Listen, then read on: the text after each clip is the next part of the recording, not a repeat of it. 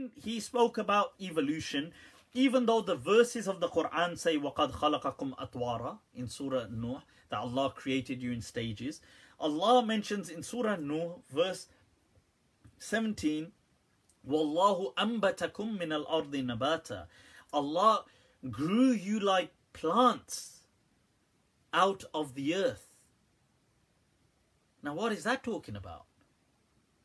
And then Allah says in Surah Al-Anbiya verse 30, أَوَلَمْ يَرَ الَّذِينَ كَفَرُوا أَنَّ السَّمَاوَاتِ وَالْأَرْضِ كَانَتَا رَتْقًا. Do they not see how everything was like as one, and then we cleft it asunder?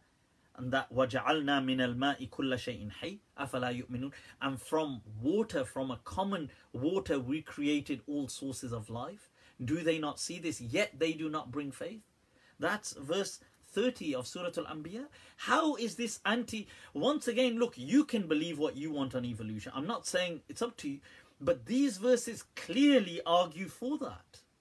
I'm just saying, why are these people deviants or heretics or new prophets? How?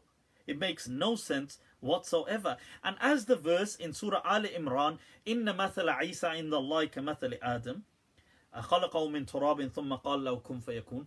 The example of Jesus is like that of Adam. He created him, that's in Al Imran verse 59. He created him from dust and said be, and he was. Well, we know that's not true first of all for Jesus, because if Jesus is like Adam, then Jesus had a mum. Then that means Adam must have had a mother. And then you're going to say, well, no, well, that's not the case. Adam didn't have a mother. So how is he like Jesus? And then you're saying, well, he created him from dust. Well, you know, Jesus wasn't created from dust. And then you say, oh, no, but it was the command, be, and it is. And you say, yeah, but let's just go to that verse.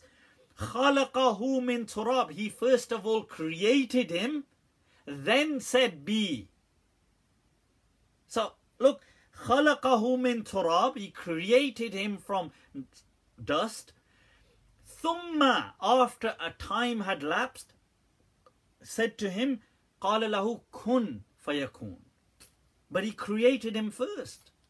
He wasn't created with the sudden be, because then why would Mary be pregnant? Why wasn't he just created? What was the whole purpose? Allah says, خَلَقَهُ.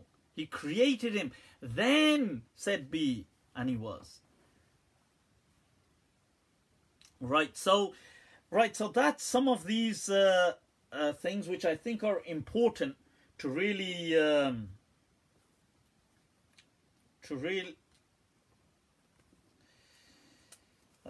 was just seeing here if there was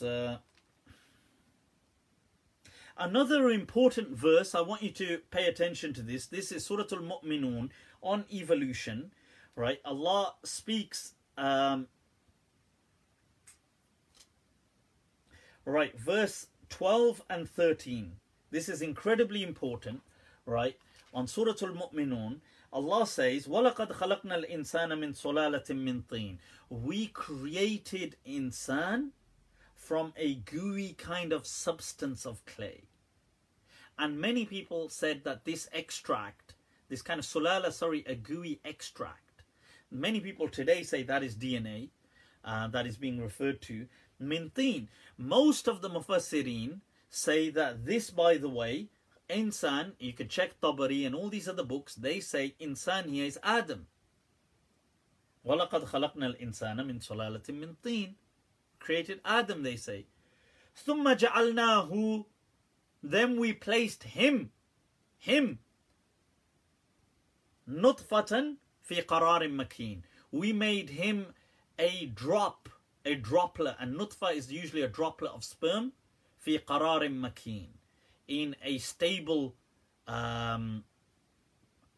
which is the womb, qarar, in a stable place. Now, some of them, here the Mufassirin get confused, because if the first one was Adam, then how was Adam in a womb? So here some of them say maybe this is talking now, the second who is talking about people in general. Other people said no, maybe Adam was created and then placed in an artificial womb. Like Allah created a womb-like structure and put him in it. And then those people who argued for evolution, like Dr. Abdul Sabur Shaheen and other people, they said, well, why if wombs were already available? Why would Allah create an artificial womb-like structure? So look, these are verses of the Quran that are being used. They're not like somebody's not bringing this out of thin air. So I think that's really important. The second key factor that Sheikh Yasir Qadhi went to was about the Quraniyun. And I agree with him here that, look, and by the way, on the evolution point, Yasir Qadhi said Allah clearly mentions in the Quran about Adam and Hawa. And anybody who disagrees with this, first of all, Hawa is not mentioned in any verse of the Quran. Okay, there is no mention of Eve in the Quran. Just to clarify that for Sheikh Yasir Qadhi Sahib, Damat barakatukum al-aliyah. There is no mention of Eve in the Quran. Eve is mentioned in some hadith. In the Quran, Allah mentions at about 5 or 6 places, وَلَقَدْ خَلَقْنَاكُمْ مِن نَفْسٍ وَاحِدَةٍ, we created you from a single soul. In none of those verses does he ever mention that to be Adam. So any verse in which Allah mentions the origin of mankind, that we created you from a single soul, and from it we made many, from it or its partner we set forth many, Adam is never mentioned in those verses. The word Adam, although the name Adam is used on countless occasions in the Quran, but never used where Allah is speaking about we created you all from Adam and so on, like that. In these verses where وَلَقَدْ خَلَقْنَاكُمْ مِن نَفْسٍ وَاحِدًا and so on, that is just, it always just says from a self. Another interesting verse is one of them, I don't, let me see if I've highlighted it here somewhere. It's worth bringing up if it is here.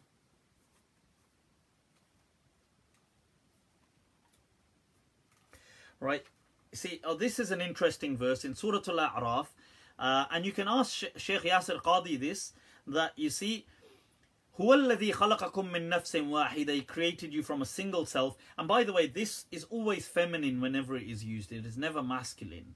Created you from a single self, a feminine self.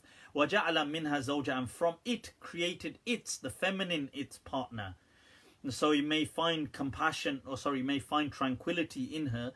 فَلَمَّا تَغَشَّاهَا, when he covered her intimately, sexually, she became pregnant. فَحَمَلَتْ بِهِ حَمْلًا فَحَمَلَتْ حَمْلًا خَفِيفًا, she was of child. فَمَرَّتْ بِهِ, and as time went by, when she became heavily pregnant, فَلَمَّا أَثْقَلَتْ دَعَوَا اللَّهَ رَبَّهُمَا, they cried out to their Lord, لَإِنْ آتَيْتَنَا صَالِحًا لَنَكُونَنَّ مِنَ الشَّاكِرِينَ, if you give us a pious child, we will be grateful.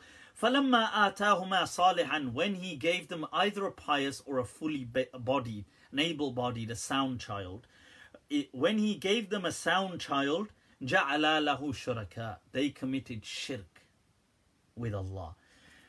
Most Mufassirin say that's Adam. How is that Adam? Why is Adam committing shirk? And then they say, oh, he only committed shirk in name, like he decided to name his child after another god. But he didn't believe it, he just named it. What a stupid thing to say. Why would Adam alayhi salam be committing shirk? It doesn't make any sense. Unless this person that is being spoken of is from before Adam.